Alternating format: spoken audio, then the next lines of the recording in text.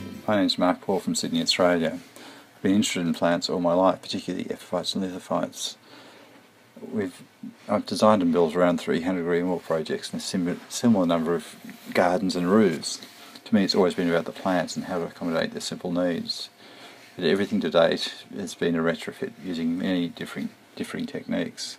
We're yet to have full integration with architecture and engineering, where the whole is greater than the sum of its parts. Here are some steps and ideas on the path to that integration: a holistic approach to a site plan, a plan of management of water, the ecosystems it will power, ideas and concepts towards that large, more integrated greening of the built environment. And so, replicating nature. So we've got a waterfall in Kakadu, and we've got a granite Inselberg looking back towards Rio in Brazil. So it's these epiphytic and lithophytic plantings that are key to greening cities. So here are some Tillandsia fasciculata, I think in St Lucia on power lines. So they're large plants, about up to ½ metre across. They're in the right aspect, in a valley with good air movement and moisture, but they're doing fine on power lines. Landscaping and structural epiphytes is where we started with, so it shows some landscapes using some alcantaras, some apartment buildings in Rio. We did the grand vista of Bill Marx's escape, a green wall in Brazil, and some, again, large structural remedies and landscape in Brazil. So here's a dead cyber in a car park in Rio de Janeiro state. And it's dead, but there's still thousands of epiphytes. Many bromeliads, orchids, cactaceae, gesneriaceae, and aroids, of course.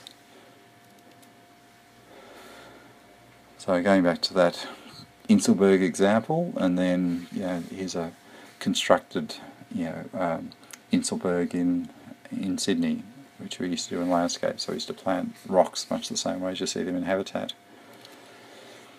Here's a granite Inselberg in Rio de Janeiro state with Alcantara imperialis looking straight up the cliff face. I was amazed when I first went and saw it. This is the only place Alcantaras grow is on granite cliff faces. Such useful plants in structural landscape. The roofs we've decorated with them in Australia, they survive on seasonal rain, so as they do in Brazil. So here's a roof and a garden, all built. The garden's on the first floor of the house. So the wetland and the tree planting, the rocks are all over the garage of this particular house. And the 3 roofs pitch into a flat roof, which I think that was when it was initially planted. I think it has about 280 species of plants just on the roof now.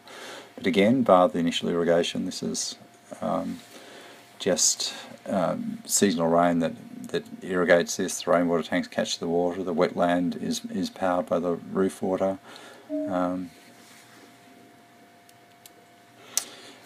Granny's porch garden, this one in Espírito Santo in Brazil, but that collection of plants that our grandmothers used to collect and share over a cup of tea and swap pieces of plant with each other, and some of them were memories of departed relatives or friends, and some of them were collected or acquired when they were on overseas journeys seeing interesting plants elsewhere. So a lot of these gardens are collections of memories. But people have this affinity with plants. So, to move on, this is a sea gypsy village in Borneo, and out with their washing they hang all their epiphytes. So wherever people live, they decorate it with living plants. This is in Puerto Rico, and it's a balcony, but we've seen balconies covered in potted plants everywhere in the world, in every high-rise building I've ever seen. So here's one in Redfern in Sydney, very similar thing. Here we are in Austria with the pelargoniums on the outside and the phalaenopsis through the double glazed glass on the inside. This is again in Austria. I don't know exactly how you describe that. It's sort of Gothic brutalism with geraniums. And again, this is in China, lots of little pots that remind me of some Greenwall systems. Just put upstairs with coleus to give a pretty amazing patterning. Our licensee in Rio, who with his Greenwall mobile and his ute, and there was some interest by the Rio state government to actually do their buses. Beside it, there's some old deck chairs with Chilanzias on them, which are from California. So here's a typical small green wall we do, at the end of a balcony and in a garden in Sydney, and we've done innumerable examples of these. Here's the same thing done in an apartment building in Brazil.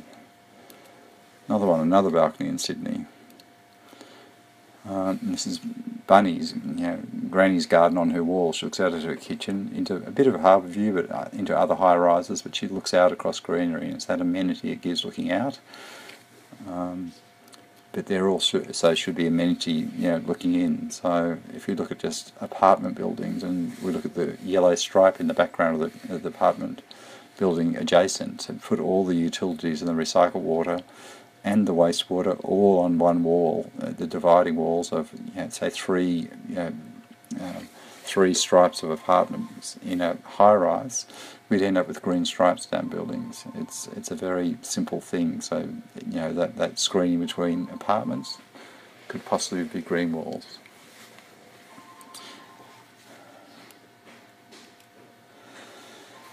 Here's an Inselberg in Rio de Janeiro. So it's just a granite boulder in the ocean, right on the surf line. So coastal frontal sits out on black algae-covered rock, with probably about 40 species of plants, but it sits out for 5 months in the summer drought, in blazing sun, and still survives. So these are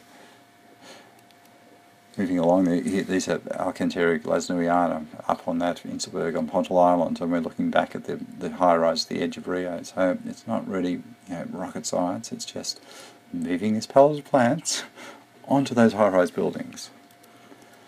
So here we are, with the Inselberg flora. There are some Cactaceae, a bunch of Chilanzias, some Gesneriids, some Aroids, and some more Alcantaras at the top of it. And he is actually applying this palette of plants into high rises in Rio, so in Copacabana and Ipanema apartments. So Inselberg flora, growing on the apartment buildings. Here we are. I think this is a Copacabana apartment, and there are the Inselberg plants, and right behind them you can see them actually growing on the Inselberg. So it's not too big a ask to just move some of this flora onto the buildings. More apartments in Rio. Of course, the access issues you have with all these things, whether it be knuckle lift, forklift, pole lift, abseiling, BMU units. It's another story. Okay, so here's a 22-storey building in Melbourne where we did interior green walls up all the internal staircases. So there's a couple of blank power generating and water recycling levels in this particular building, but it's a retrofit, and there are 18 stories of green walls. So it becomes a living lung up the spine of the building. So everyone in the building walks up and down that aren't using their lifts across the face of the green wall. This is 22 stories up, and this is Anthurium grandiflorum from Dominican Republic, and again it's flowering, and we collected seed off it this year and reset seedlings for other walls. Front of it. Again, these are the stairs going up the face of the green walls. There are actually all green walls on every level in this particular building. Okay, so we're going to repeat the same thing, the same sort of lithophytic flora in Sydney. So this is Sydney sandstone escarpment, on Pittwater. So Gophra costata and rocks. And of course we have our own Inselberg flora in Sydney. So we've got Plectranthus parviflorus here, and a peperomia, a ficus, and associated ferns. Here are Dendrobium speciosum and Liparis flexulosa, forming a little association again on these sandstone escarpments. Again, they get summer full sun, seasonal rain, and sit for long periods of drought. So Dendrobium speciosum used in landscape, on a rock, on rocks where they would grow. Again, used in landscape, Dendrobium speciosum. So here we have little ledges in a sandstone wall, which become planting ledges for Dendrobium speciosum. Here's Dendrobium speciosum growing again with its associated peperomias and dahlias, as you would find it on the cliff face, growing in one of our green walls. Here, in fact, my oldest green wall from 26 years ago, with the same Dendrobium speciosum and some dahlia and adiantum and its whole palette of little friends, drinarias that it lives with. So it's these groups of plants and their associations. So these are some of the early green walls I did. This is the one on the left up a flight of stairs in my house, but it was just simply a bunch of pocket plantings on lattice, pots with coat hangers, and arrows climbing up from ground level that formed a green wall, and then another green wall upstairs at Brisbane City Council. Another technique we used from those early days were individual plantings of, like pocket plantings. This is on a tilt slab wall, which is about 24 square metres, and I think this cost about $600 or $700 a square metre to end up with a green wall like that. So 2 years later, it looks like a green wall. So this pseudo green wall way of growing things up from the bottom, and then having an inorganic substrate and irrigating it is very successful. The same house. So again, it's the garage is under the deck. It's in a high-rise complex of apartments, but it makes an enormous difference to the built environment. Here's another one we looked at earlier from the roof. So this is all over the garage below. So there's actually a pond, a wetland with rills of plants. There's a planted tree and a container planting, a podium planting. There's a green roof and green walls, but it all forms part of the same system where the water runs off the roof, through the green roof to water storage. The pond recycles through the water storage, the green wall works off the nutrients of the pond, so on and so forth. And this particular green wall's got 160 species of plants on it, so there's always about 20 things flowering. Me and a mate of mine, Bruce Dunstan, in Panama on a friend's green wall at Carla Black, constructed a rock wall and planted it out with a whole lot of epiphytic and lithophytic plants from the Continental Divide. So when we were there a few years ago, we completely replanted it to fit the different little groupings of plants that worked well together in different amounts of moisture. A lot of the orchids and tillandsias were too dry for her wet wall and had to be moved onto the back of the wall.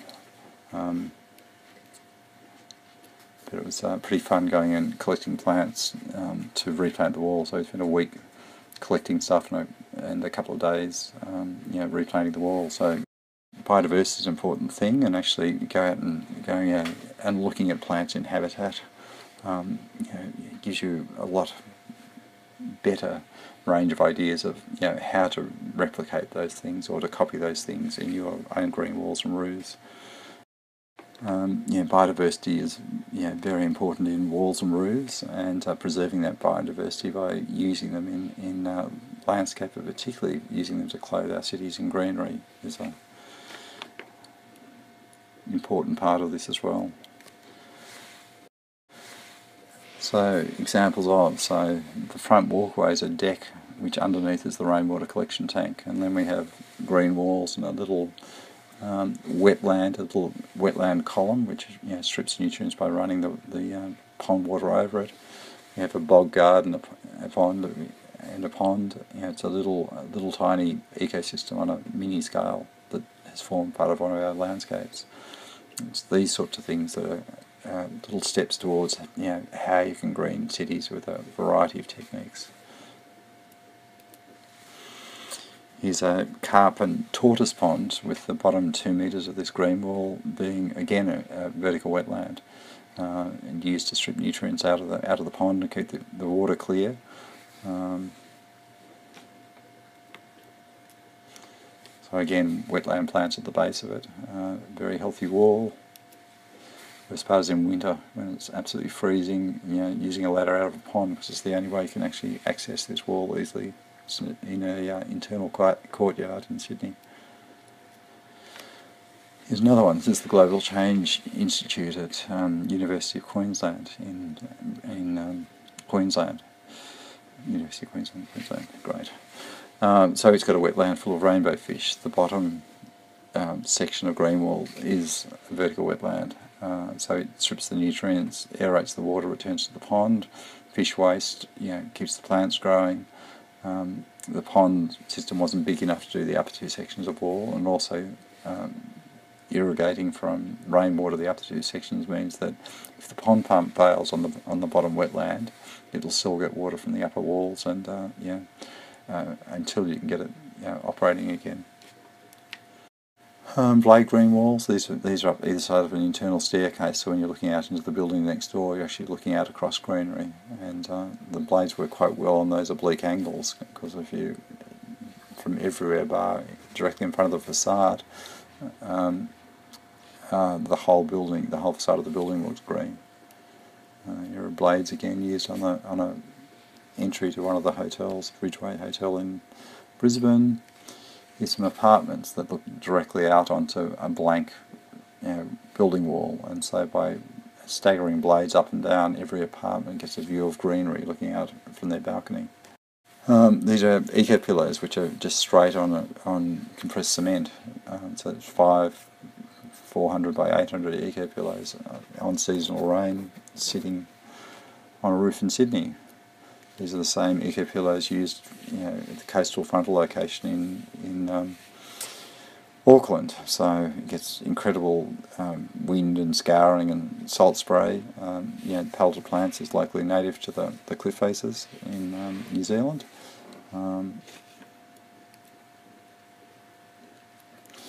These are eco pillows on one of the my roof in Sydney, and so. All those buckets there are some of our critically endangered native Plectranthus species. I think we harvested 5 buckets at the end of that summer, which went back to the Botanic Gardens for propagation. So it shows you can actually do something even on a small roof in Sydney. This is one of those endangered species, Plectranthus creme, that's growing on the edge of the roof. Again, showing this roof a bit older with more planting that was on the original one, but the 3 pitching roofs in the central one means that it's self-sufficient from irrigation. How old? One of our World Heritage rated islands. So, and of course it's got about 240 species of plants, most of which are endemic, and it's powered by seabirds and their guanco. So. Thin green walls on the surfaces. You could have pocket plantings to take all the larger trees and palms, but this could very well be a city with a plan of management. So it's actually moving forward and looking at these examples of that is what we need to be doing. Lastly, this is Santa Marta Favela in Rio, and with Bruno Resende Silva, our licensees there, we decided to do these pet bottle green walls, which we did. He did several projects in Rio in the favelas, using all the school kids to try and green the favela walls. It's about 600 pet bottles to make about 10 square metres. You cut a pocket in the side, they all link into each other, you drip irrigate them, they collect the plant cuttings, and you end up with a green wall. So here are a couple of them done in Rio, and then here we are back in Sydney, more recently doing the same thing in schools as an education tool. So they're recycling, collecting all the PET bottles, processing them all so they can use them for plants, planting them all, and getting all the entire school involved. It takes about generally 3 months to collect all the PET bottles. And this is some of the projects going in. We've sort of streamlined this now, but it looks as though Landcare Australia are going to pick it up and provide the $3,000 of funding for all the raw materials and irrigation system and things to do it, and allow 400 schools a year, or fund 400 schools a year to do it. So here's the rainwater tank that generates the water for the Greenwall. That's it after it's actually installed. And here's another school with another project. This is it on installation. This is what it looks like at completion. So educating kids is an important thing in greening technologies. That's about it. Thanks.